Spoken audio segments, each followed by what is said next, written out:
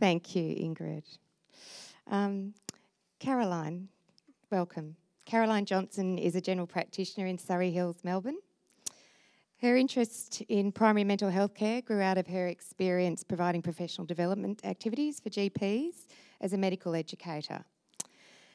This led to a lecturer position at the Department of General Practice at Melbourne Uni, where Caroline has had the opportunity to teach undergraduates, postgraduates and vocational levels.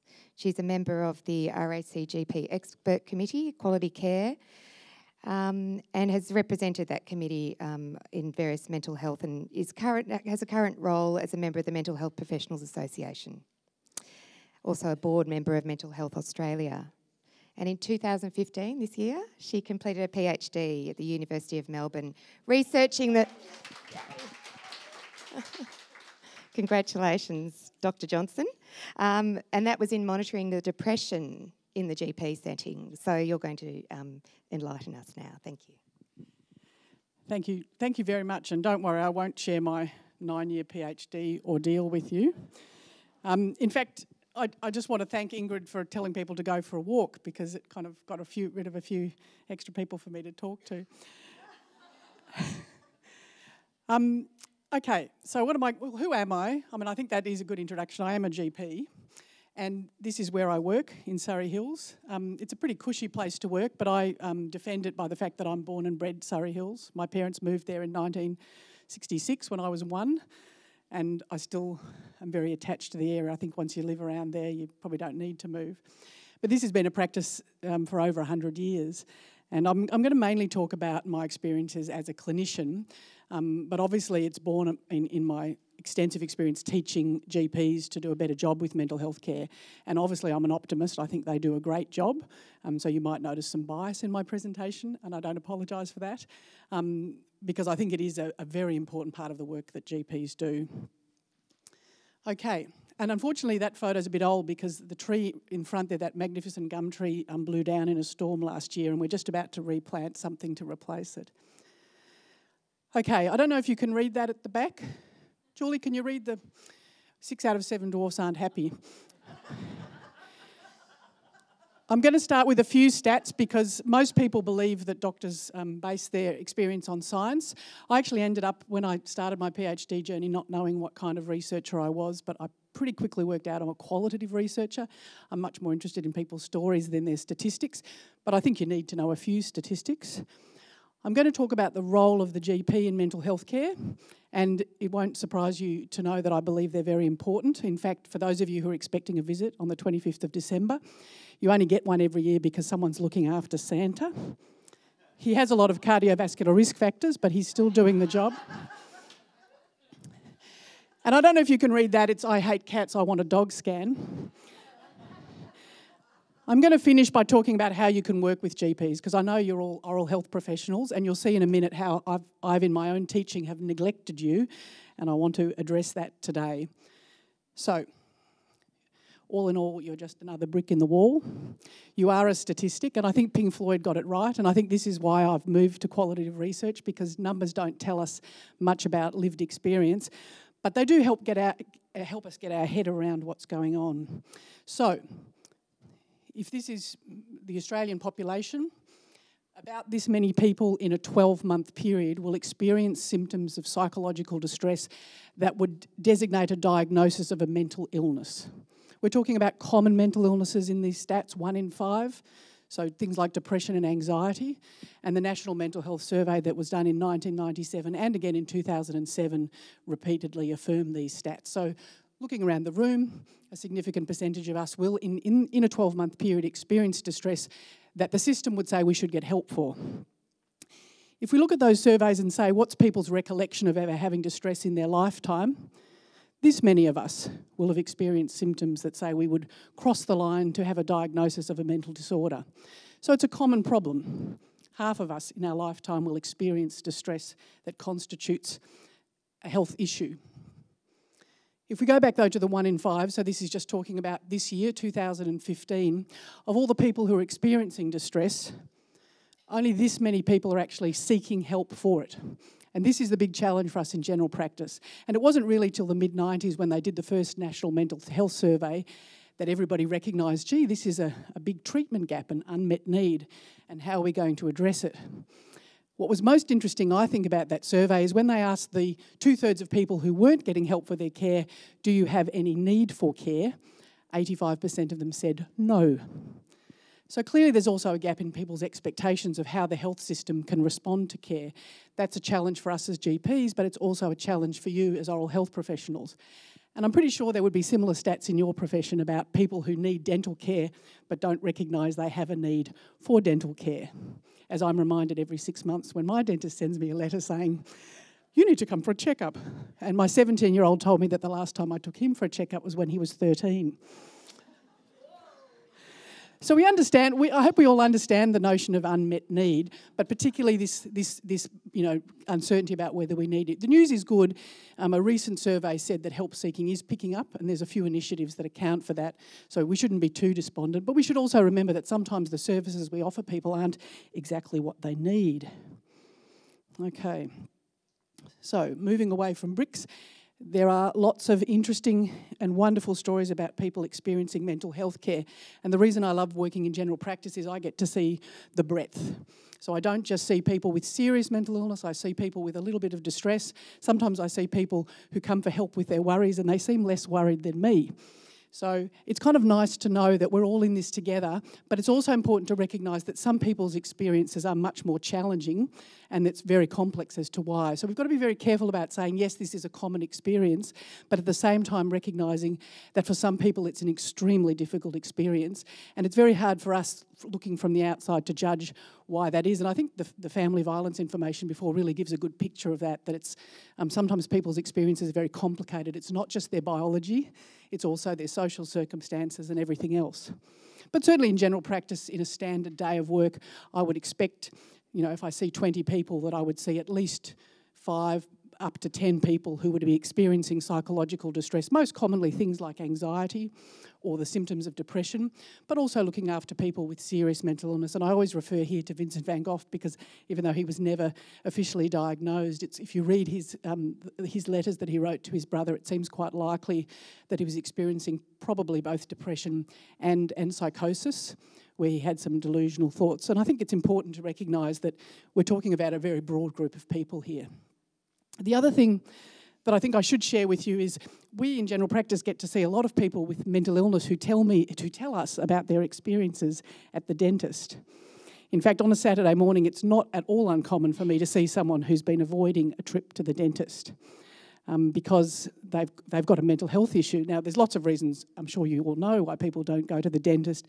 But I had a conversation just in the last week with one of my patients who has quite a severe phobia of cotton wool. And she says if she goes to the dentist, something like the packs that they use in the dentist can trigger panic and unrest.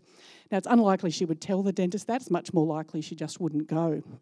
I have another patient who has quite a severe social anxiety disorder that he's dealt with very, very well over many years, and with a lot of help from psychologists has managed to complete a university degree, find a job. It's been a challenging journey.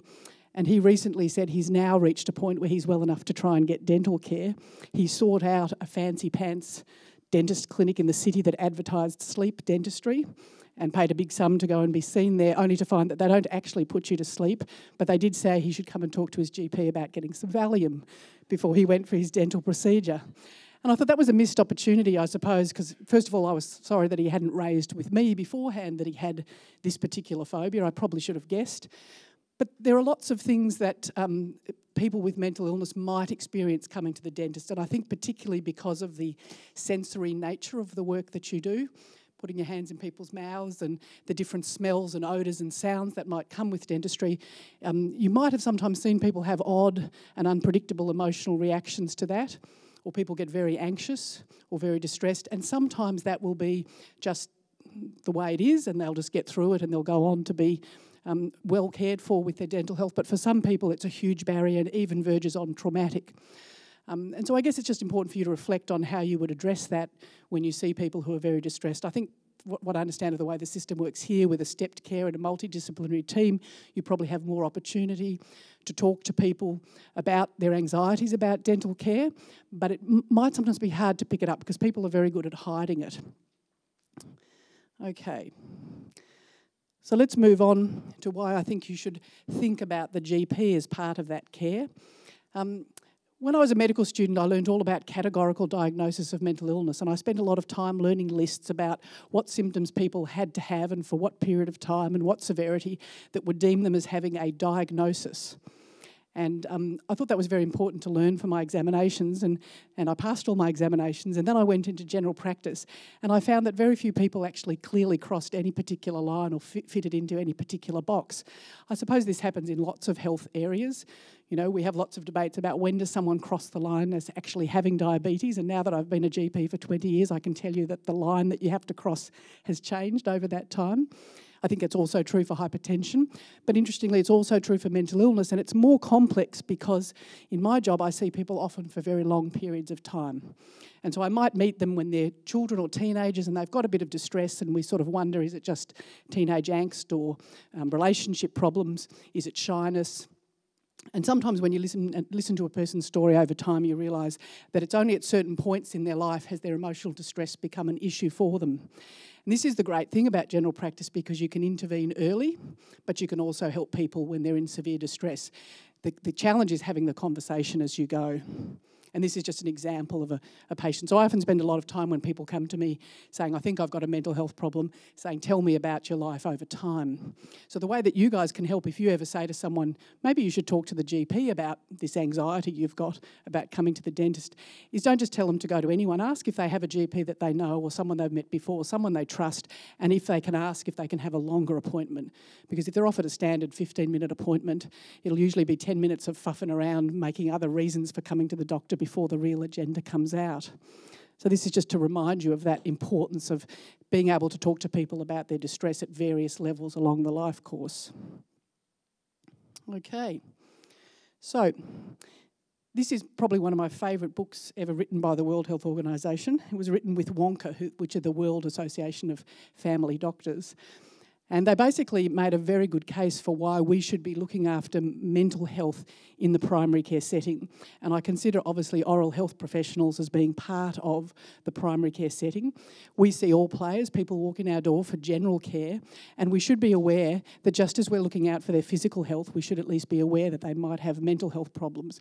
As I get older and more experienced as a GP, I find it less and less helpful to separate the two. And I get very cross by people talking about reattributing physical symptoms to the psychological realm. I don't think we need to reattribute symptoms. I think we need to help people reintegrate and think holistically about their health. So if you've got a bad toothache, it's clearly a lot worse if there's a lot of stress in your life than if you can take some time out, rest, take some analgesia. And so the mind and the body are very closely linked, and that's why you're having this conference today, and I can affirm that that's a very good thing to do because they are intimately linked. But in particular, we have this problem that mental health care tends to get much less attention in the health budget than physical health care. So by trying to integrate it into primary care, the hope is that it will get the percentage of funding that it deserves. So about 13% of GP consultations are specifically for a mental health problem, and yet there's nowhere near 10% of our budget that's allocated towards mental health care. The good news is that it's a cheap place to get care. It's much more expensive to go and see specialist mental health professionals, and while we certainly need them and we need their help for more complex problems, the aim is that many people should be able to get treatment in the primary care setting. And I'm certain that's true in dentistry as well. You know, prevention is better than cure. People getting good dental health care early when their symptoms are mild is clearly better than waiting until problems get out of control.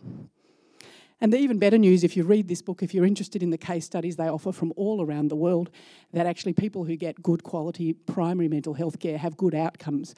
And this book gives stories from many countries around the world that certainly don't have strong systems of GPs or doctors, and many of them have only handfuls of psychiatrists, but it's the work of nurses and health promotion experts who can help people with their mental health. So it's certainly worth keeping up the aim, and for you guys also to be interested in mental health care. So let's move on to what do GPs do. Well, I'm hoping most of you have at some stage in your life been to a GP, and just as I could probably give you a potted history of what oral health professionals do, you could do the same back to me. Mostly what GPs do is listen and look. They listen to complicated stories and sets of symptoms. And what's really good about that is people, when they come to general practice, haven't had a chance to rehearse their story. So by the time they get to a hospital or by the time they get to a specialist professional, they've obviously often told their story 3 or 4 times, but we get to hear it in the raw, natural and unadulterated. And this is one of the big things we have to do training young doctors, is to learn to listen to complex stories where problems haven't been filtered into neat categories. And then we have the opportunity to examine and arrange tests and do all those things and try and make a diagnosis. But as I've alluded to in the earlier slide, sometimes we don't make a diagnosis. We just say, you're heading somewhere, you're at risk of certain things. Let's see if we can intervene early. And at the same time, we sometimes recommend specific treatments or get other people to help us through referral. So I hope there's no surprises in that slide. But I guess the thing I want to emphasise is when we're looking after people with mental health problems, it is certainly not a one-size-fits-all model. And this is one of the things that makes me a qualitative researcher. You know, you can read lots of guidelines and you've probably got read lots of articles, I'm sure, in the dental profession as well, about how health professionals don't follow guidelines. Well, I would argue that's because patients don't fit necessarily very well into guidelines, and we certainly need to understand what guidelines recommend. We need to think about the reasons why we're not applying them, and it has to be a deliberate decision, not a decision due to ignorance. But particularly in the mental health field, my experience is that we do lots of different things, and sometimes it surprises me the things that work, because they're not always the things that the textbook tells me work. But let's go through some of them anyway, just so you're familiar with what they might be. So first of all, we offer talking therapies. And GPs do a lot of this, but sometimes we refer to other people. But I think any of us has the capacity to listen, except maybe dentists, because I remember as a kid sitting in the dentist chair and my dentist would be asking me all these very friendly questions, but of course I had no opportunity to answer them. He would just answer them for me. But it's interesting because even though the dentist couldn't really listen to me, he could only talk to me, he was a constant figure in our family life. He was the dentist that my mum started going to when she came here as a refugee in the early 50s. And we kept going to him right up until the day he retired. In fact, even now as a 50-year-old woman, I still go to the man who bought the practice from him. So that sense of continuity of a health professional, I think, can happen in any area, in dentistry, in general practice or anything else. And I don't think you should underestimate the ability that you get to know a person over time if you listen to their stories and you get to know them. And that's why I've put the slide up, because we certainly know from our qualitative we know from our qualitative research that hairdressers are an important part of support for people with mental health concerns. So I'll move on. I won't talk a lot about medications, except to say that Australia is the second highest prescriber of antidepressants in the developed world. So I certainly don't think you should discourage people from taking antidepressants, but I think you should always encourage them to talk to their doctor about it. And similarly, referral is complex. So that says, oh no, it's true, my shrink's more depressed than I am. What I would ask you to do when you're working with general practice is please don't be tempted just to say to someone, oh, I know a good psychologist, here's their name, go and see them. Matching a person to the right type of professional is much more complex in mental health than it is in most other areas of referral. So I just encourage you to keep that in mind, that sometimes it takes time and it's very difficult if someone just walks in saying, I want a referral, and you've got 15 minutes with them to get the referral right. But here are some of the people we refer to, lots and lots of different pathways. So again, it's just to emphasise that if you're going to interact with general practice, you do need to be aware that there's a lot of complexity to it, and it's not just one size fits all, there's lots of different pathways. And I should just apologise that this slide doesn't list oral health professionals, and it should. So that was one of the weaknesses of this slide, but I prepared it many months earlier. Okay, so I'm just going to finish up now with talking about communication. Just a show of hands, how many of you have ever communicated with a general practitioner by phone, letter or email? Fantastic. It's probably mostly for most of you, it would have started since chronic disease management plans came in. You know, the GP writes to you, puts you on the plan and says, could you please share information about the care of patients? When that communication works well, it's fantastic. It makes a really big difference. But often it falls through, and often it's just a kind of a word of mouth thing. So I just encourage you to think about how you share information with GPs and be aware that, one size won't fit all. Depending on the practice you're working with and the doctor, you might decide to use telephone or internet. I'd avoid email unless you have a secure emailing system, because GPs won't respond to public email addresses. Okay, and I'll just finish up some of the challenges that we have working in general practice. Certainly, General practice is a very time-pressured environment, as I'm sure your work environment is, but also with the increasing part-time feminisation of the workforce, GPs aren't always there every day of the week. It used to, when I was a kid, it was a two-man job. The GP and his wife ran the practice, and they were pretty much available 24/7. That's no longer the case. It doesn't mean that you can't work with practices, but people need to think about, their priorities. Is it important that they just see anyone today for care, or is it more important that they have an ongoing relationship with their GP? And I would argue the latter for mental health problems. And I guess it's another thing, there's a lot of debate in the health system at the moment about whether, we could have big group practices and multidisciplinary teams. And I just urge a word of caution. I think that sounds very appealing, and we're going to be hearing a lot about it in the next 12 months. But in my experience, people with mental health issues have very specific needs, and they choose people for a very specific reason. It's not usually because they belong to a big fancy pants team. It's usually because they trust that person for a whole lot of other complex reasons. And I think we have to be careful that we don't dismantle those natural networks in the favour of economies of scale and multidisciplinarity, even though I think they are also important. Okay, so just some homework for you so I can finish now. Sorry I rushed through it, but we were running out of time. This is the Mind Health Connect website. So if any of you have a patient who says, I've got OCD or I've got depression, you can go and look at Mind Health Connect. I'll give you the website on my last slide, and you can actually click on mental health conditions and you can read about specific conditions. And you certainly should inform yourselves if you're dealing with the general public about their health. Secondly, if you want to read some more about self-help information that's evidence-based online, the Beacon website, again, I'll have the slide on my next slide, the web address, has some patient self-education material that you can get people to at least browse through in preparation for a visit to their GP. So in a nutshell, they're the two web resources, and I'm sorry it was such a quick talk, but I hope that's helpful for you.